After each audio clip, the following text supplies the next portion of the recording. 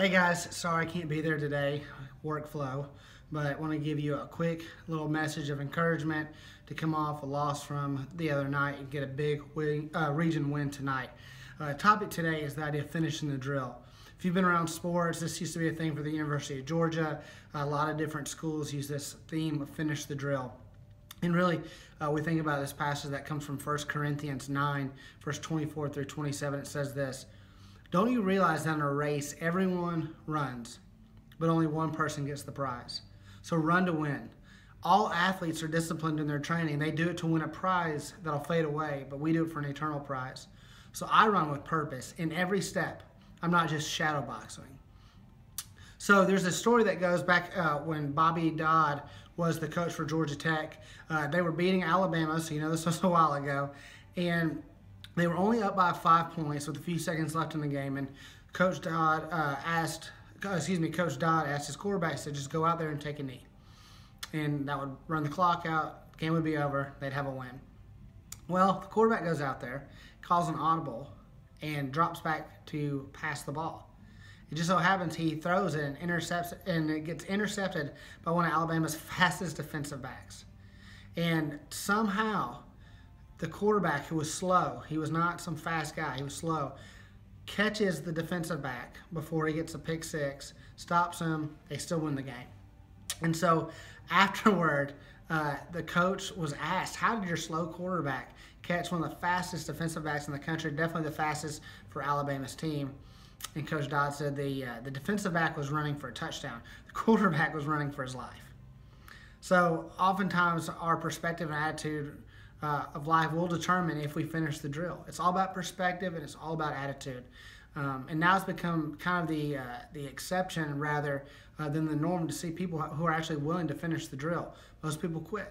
Most people don't see things through. If we're going to finish the drill this season, these are some things I thought of. First, we got to realize the following. Get over yourself if you haven't already.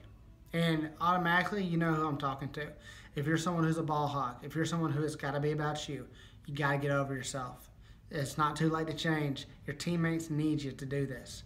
Okay? You got to think big team, little me. Big team, little me. It's things we've talked about all throughout the season. Just a friendly reminder. The second is this. Every choice matters. Every choice you make matters. It comes down to effort and attitude. You know, you think if you slack in the first half, oh, well, we can make up from the second half. Maybe not. That's not guaranteed. It's all about what kind of effort you're putting forth consistently and what kind of attitude are you having. You know, are you going to let bad calls by the referees make you lose the game before it's even over? Or are you going to let things like that be the things that shift your defeat, shift your mindset, and already you're walking in the mindset of defeat instead of we've got this, we can win this, optimistic. Every choice you make, though, matters. It will play into the game later on. So think about that. And then lastly, the idea of the season is kind of been like a long-distance run. You know, you've played many games over many months. And if you think about it, we've all seen people who start out strong but finish poorly. And today and tonight, you guys need to rally around and say, hey, we're going to commit to finishing strong. We're going to commit to finishing with great effort.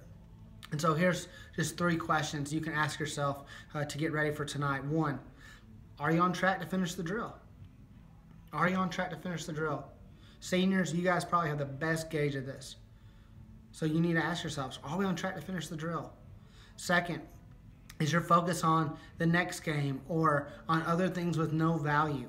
Are you so worried about the playoffs that you can't even focus on tonight in a single game, the region game at that? You know, are you focused on things that have no value? You know, is your head off somewhere else? You know, did your, you know, for some of you guys, man, maybe you have girlfriends who are just a bunch of trouble, okay? Are you letting them distract you from something more important? Just think about it. And lastly, are you slowing down or gaining speed to finish strong? Are you slowing down or gaining speed to finish strong? 3 questions, guys. Are you on track to finish the drill? Where's your focus? And are you slowing down or speeding up to finish strong? Look, guys, I'm proud of you. You guys have done great this season. Have really grown, especially since the summer when we all started out together. And I just want to encourage you with that. And I believe tonight you can go out and get a win.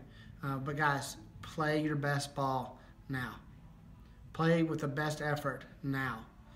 Don't try to match effort from games of the past. Raise the bar tonight. Start to gain that momentum. I know you can do it. So with that, guys, I look forward to seeing you next week. Go out and get that win.